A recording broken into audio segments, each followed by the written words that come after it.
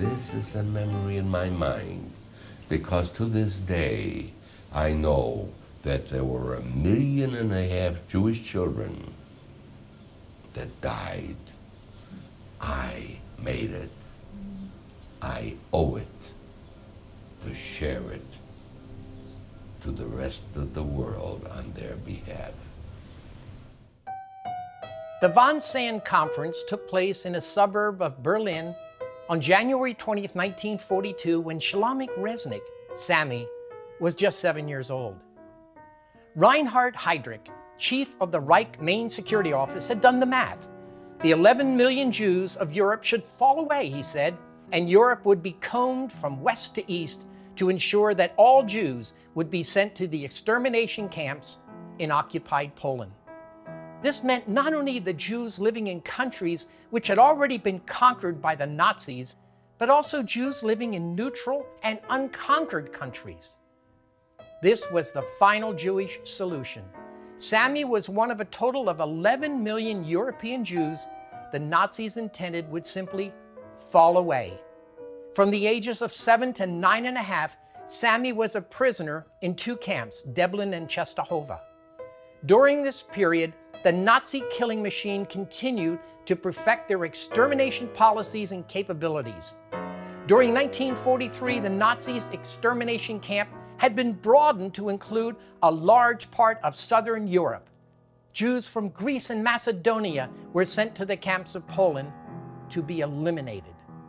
In 1944, Germany occupied its own ally, Hungary, and the expert for Jewish questions, Adolf Eichmann, directed the first deportations from Hungary to the death camps of Auschwitz. Then, 1945 brought the death marches. Because the Russian army was closing in, the Nazis embarked on a futile attempt to conceal evidence of their sadism and genocide.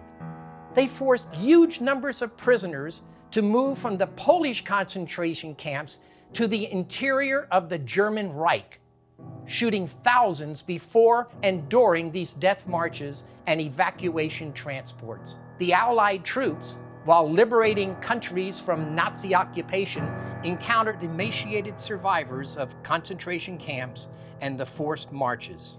The Russians were the first to reach the major camp in Poland, Majdanek, near Lublin.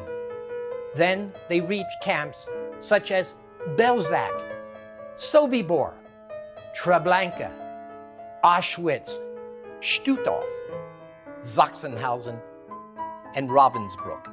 And in December 1944, as the Russian army approached Czestochowa, the Nazis began to evacuate the Jewish prisoners of the camp. The last of the transports from Czestochowa was on January 15th and January 16th of 1945. The male prisoners were sent to Buchenwald and the female prisoners to Ravensbrück. But the Nazis ran out of time to evacuate the rest of the prisoners, including Sammy and his sisters. By the time the Russians reached Czestochowa on January 17th, 1945, the last of the Nazis had fled. Sammy and his sisters were free. The biggest war in history had lasted for almost 6 years. 50 million people had been killed. 15 million soldiers, millions of Russians, Polish, and other civilians, and 6 million Jews had died. Sammy, Rosa, and Sara had survived. Tell me about liberation, Sam. What happened and how did you feel? I was in the line to be taken away with other Jews. What the Nazis did when the war came to an end, they would take Jews for long walks, marches, and most of them would die because it was so cold, and that was the whole idea. And if not for a walk, they would put you in a cattle car and take you to one of the other crematorium type of deals. This was their plan. They wanted to get rid of the Jews. I was in the line to be taken away. And suddenly, while the shooting was going on and the fires all around in the city of Czestochowa, the Nazis started to leave. It was great. They started to run away. And that was the last I saw of the Nazis. It was a great feeling. One Jewish fellow I guess they were all Jewish there, went into the Nazi kitchen. He came out with a big ball, looked like a little football, now that I look at it now, of butter. And he gave it to me. Oh, I ate the whole thing. Did I ever get sick? And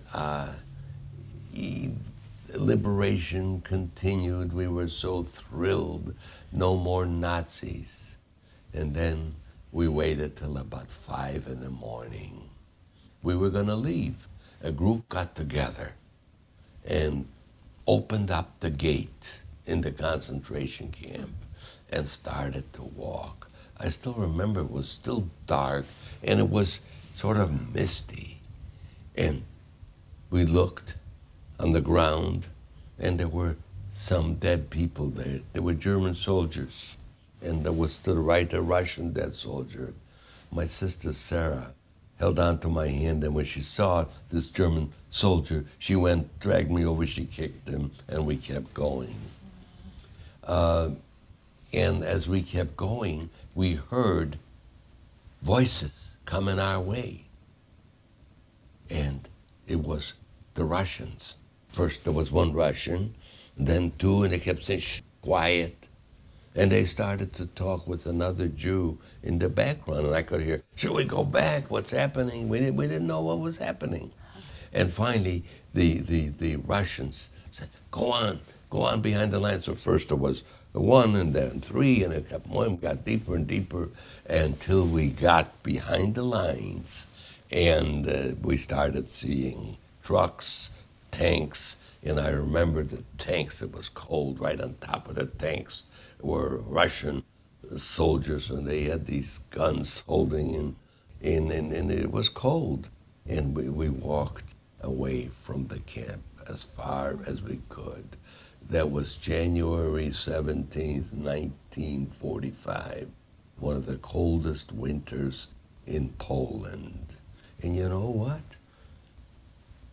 I didn't have any shoes. Oh, my.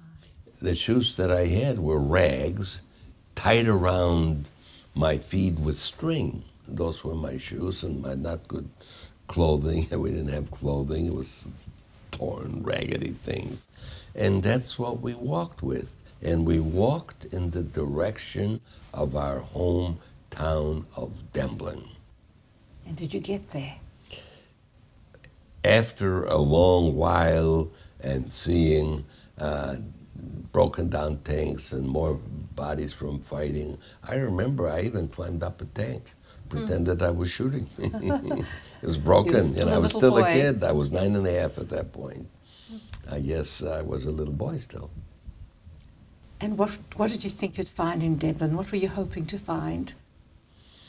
We went back to Demblin for one reason. We wanted to see if we had other relatives that survived. That was a good meeting place. After hitchhiking and getting rides by trucks and all of that, we did end up in Demblin. We found no survivors. And the inhabitants of Demblin, Yes. what kind of reception did you get? I was hoping you wouldn't ask that question, as I really like to avoid it. The receptions we got were unhuman. The reception was pretty much, why, they didn't get you? They should have gotten you. I thought you were all dead. The reception we got was, we don't want you. They were afraid that we'd have to give up their property and anything they had that was Jewish. Sometimes people were killed, so we had to leave the town pretty fast. Is that when you were taken to Austria? My sister and Walter had to make a decision what's next. They decided that they would go on to Vienna, Austria, and see if Walter had any surviving relatives. But what do we do with these two little kids? In Lublin, my sister found out there was an orphanage for kids like us, orphans who had lost their parents. And she put us in this orphanage, and she promised she would come back to pick us up once she got settled in Vienna. And several months later, she came back to take us back to Vienna.